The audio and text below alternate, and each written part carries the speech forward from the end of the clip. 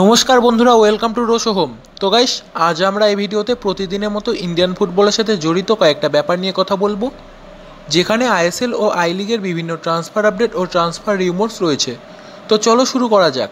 আর যারা এখনও আমাদের চ্যানেলটিকে সাবস্ক্রাইব করোনি, তো কিসের ওয়েট করছো? সাবস্ক্রাইব করে দাও প্লিজ, আর পাশে থাকা বেল আইকনটা অল অপশানটা প্রেস করে দাও, যাতে পরবর্তী ভিডিওগুলির নোটিফিকেশন তোমরা তোমাদের মোবাইলে পেয়ে যাও।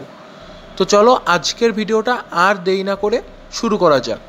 তো আমি তোমাদের আরেকটা কথা জানিয়ে দিই, যদি কারোর কোনো প্রশ্ন থাকে বা আইএসএল বা আই লিগ নিয়ে বা ইস্টবেঙ্গল ক্লাবকে নিয়ে কোনো রকম প্রশ্ন থাকে বা কোনো রকম ডাউট থাকে, তো আমি একটা কিউএনএ ভিডিও করব। তো আমি কমিউনিটি ট্যাবে একটা পোস্ট করেছি, তোমরা ওখানে গিয়ে প্রশ্ন করতে পারো বা এই ভিডিওর কমেন্ট বক্সে হ্যাশট্যাগ কিউএনএ দিয়ে প্রশ্ন করতে পারো। তো চলো এবার ভিডিওটা শুরু করা যাক। তো প্রথমেই আসি ইস্টবেঙ্গলের ট্রান্সফার আপডেট নিয়ে। তো তিনজন প্লেয়ারকে কিন্তু ইস্টবেঙ্গল কন্ট্রাক্ট এক্সটেনশন অফার দিয়েছিল এবং তিনজনই কিন্তু কন্ট্রাক্ট এক্সটেন্ড করে ফেলেছে, এরকমই খবর, অফিসিয়ালি অ্যানাউন্সমেন্ট হয়ে গিয়েছে। তো প্রথমজন হচ্ছে সামাদ আলী মল্লিক। তো এই প্লেয়ারটা কন্ট্রাক্ট এক্সটেন্ড করবে, তো আমি তোমাদের এটা আগেই জানিয়েছিলাম এবং প্লেয়ারটা খুব ভালো। তোমরা সবাই জানো 2015 থেকেই সম্ভবত ইস্টবেঙ্গলের হয়ে খেলে। তো তাকে 1 বছরের জন্য ইস্টবেঙ্গল এক্সটেন্ড করলো তাদের স্কোয়াডে। এরপর যার নাম আসছে সে হচ্ছে পিন্টু মাহাতো, তাকেও 1 বছরের জন্যই ইস্টবেঙ্গল কন্ট্রাক্ট এক্সটেন্ড করলো। এবং তারপর রয়েছে রাইট ব্যাক আশির আক্তার।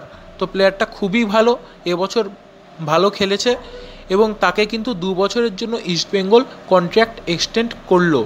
তো এরপর চলে আসি ইস্টবেঙ্গলের পরবর্তী আপডেট নিয়ে। আমি তোমাদের আগেই বলেছিলাম যে ইস্টবেঙ্গলের কিন্তু একটা মিটিং হবে 24 তারিখ, অর্থাৎ আগামীকাল। তো সেই মিটিংয়ে কী কী বিষয় নিয়ে আলোচনা করা হবে তোমাদের বলে দেই। যে সর্বপ্রথম যে বিষয় নিয়ে আলোচনা করা হবে সেটা হচ্ছে ইস্টবেঙ্গলের আইএসএলে খেলা, এবং তারপর ইস্টবেঙ্গলে আইএসএল খেলার পরে যে আলোচনাটা হবে তো সেটা হবে হচ্ছে ইস্টবেঙ্গলের ফরেন ইউনিটটা নিয়ে, যে ইস্টবেঙ্গলে কোন কোন ফরেনারকে আনা যেতে পারে। এবং তারপর যে আলোচনাটা হবে সেটা হচ্ছে কোয়েসের ব্যাপারটা নিয়ে, অর্থাৎ এনওসি নিয়ে।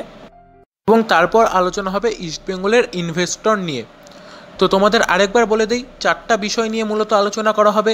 সবার প্রথমে আলোচনা করা হবে আইএসএলে খেলা নিয়ে ইস্টবেঙ্গলের, তারপর আলোচনা করা হবে ফরেন ইউনিট নিয়ে, তারপর আলোচনা করা হবে কিন্তু কোয়েসের কাছে পাওয়া 2 থেকে 2.5 কোটি টাকা এবং এনওসি নিয়ে, এবং তারপর আলোচনা করা হবে ইস্টবেঙ্গলের পরবর্তী ইনভেস্টর নিয়ে।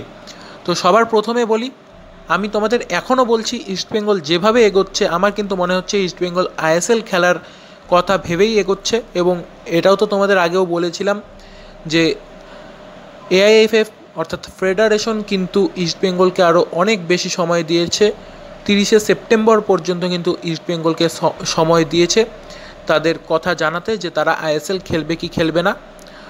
এবার আসি কোয়েস এবং এনওসির ব্যাপারটা নিয়ে, যেটাতে তোমাদের বেশিরভাগেরই প্রশ্ন ছিল। আমি তোমাদের আগের ভিডিওতেও জানিয়েছিলাম এবং তারপরেও কিন্তু অনেকে ইনস্টাগ্রামে বলছো যে এনওসির ব্যাপারটা আরেকটু ক্লিয়ার করে বলো। তো তোমাদের একই কথাই বলছি, কালকের মিটিংয়ের পরে কিন্তু অনেকটা ক্লিয়ার হয়ে যাবে, অনেকটা ধারণা পাওয়া যাবে এনওসি এবং কোয়েসের ব্যাপারটা নিয়ে। এবং তোমাদের আরেকবার জানিয়ে দেই, এনওসিটা কিন্তু কোয়েসের কাছে রয়েছে এবং কোয়েস কিন্তু চাইছে ইস্টবেঙ্গলকে এনওসিটা ধরিয়ে দিতে এবং তারপর কেটে পড়তে। কিন্তু ব্যাপারটা হচ্ছে কোয়েসের কাছে কিন্তু 2 থেকে 2.5-3 কোটি টাকা পায় ইস্টবেঙ্গল। বুঝতেই পারছো, যেটা মোটামুটি একটা ভালো মানের বিদেশি প্লেয়ারের কিন্তু স্যালারি। তো সেটা কিন্তু ইস্টবেঙ্গল ছাড়বে না। তো সেই টাকাটা পাওয়ার পরেই কিন্তু ইস্টবেঙ্গল এনওসি পেয়ে যাবে, বা ইস্টবেঙ্গল যদি চায় সেই টাকাটা নেবে না, সেক্ষেত্রে এনওসি কিন্তু তারা চেলেই সঙ্গে সঙ্গে পেয়ে যাবে। তো এনওসি নিয়ে কিন্তু কোনো টেনশন নেই তোমাদের এবং আমাদের বা ইস্টবেঙ্গল কর্মকর্তাদের। তো এরপর আবার জানিয়ে দিচ্ছি ইস্টবেঙ্গলের ইনভেস্টরের ব্যাপারটা নিয়ে। শোনা যাচ্ছে যে ইস্টবেঙ্গল কিন্তু চাইছে জুলাইয়ের ফার্স্ট উইকের দিকে ইনভেস্টরের নামটা ঘোষণা করে দিতে, কিন্তু কোন ইনভেস্টর বা কোন কোম্পানি সেটা কিন্তু এখনও কোনো ক্লিয়ার নয়, বা এরকম কোনো রিউমার্স বা নামও কিন্তু বেরিয়ে আসেনি, নাহলে আমি তোমাদের অবশ্যই জানিয়ে দিতাম। তো এরপরে চলে আসছি কালকের মিটিংয়ের ব্যাপারটা নিয়ে। তো কালকের মিটিংয়ের পরে কিন্তু অনেকটা ধারণা পাওয়া যাবে ইস্টবেঙ্গলের পরবর্তী পদক্ষেপ বা ইস্টবেঙ্গলের আইএসএল খেলার ফিউচার, বা ইস্টবেঙ্গল কীভাবে কোন দিকে এগোচ্ছে সেরকম ব্যাপারটা নিয়ে কিন্তু ধারণা পাওয়া যাবে। তো কালকের মিটিংয়ের পর আমি তোমাদের অবশ্যই একটা ভিডিও বানিয়ে জানিয়ে দেব। তো আজকের ভিডিওটা আমি এখানেই শেষ করছি। আবার তোমাদের বলছি, তোমাদের যদি কোনো রকম ডাউট থেকে থাকে অবশ্যই তোমরা এই ভিডিওর কমেন্টে বা আমার কমিউনিটি ট্যাবের একটা পোস্ট দিয়েছি, তো সেখানে কমেন্ট করে জিজ্ঞেস করতেই পারো #Q&A দিয়ে। তো আমি তোমাদের উত্তর দেবই, সবার উত্তর দেব। তো তোমরা কোশ্চেন করো। আজকের ভিডিওটা আমি এখানেই শেষ করছি। তো যদি আমি বিষয়টা তোমাদের ভালো মতো বোঝাতে পেরে থাকি, ক্লিয়ার করে দিতে পারি, তো অবশ্যই একটা লাইক করো, শেয়ার করো।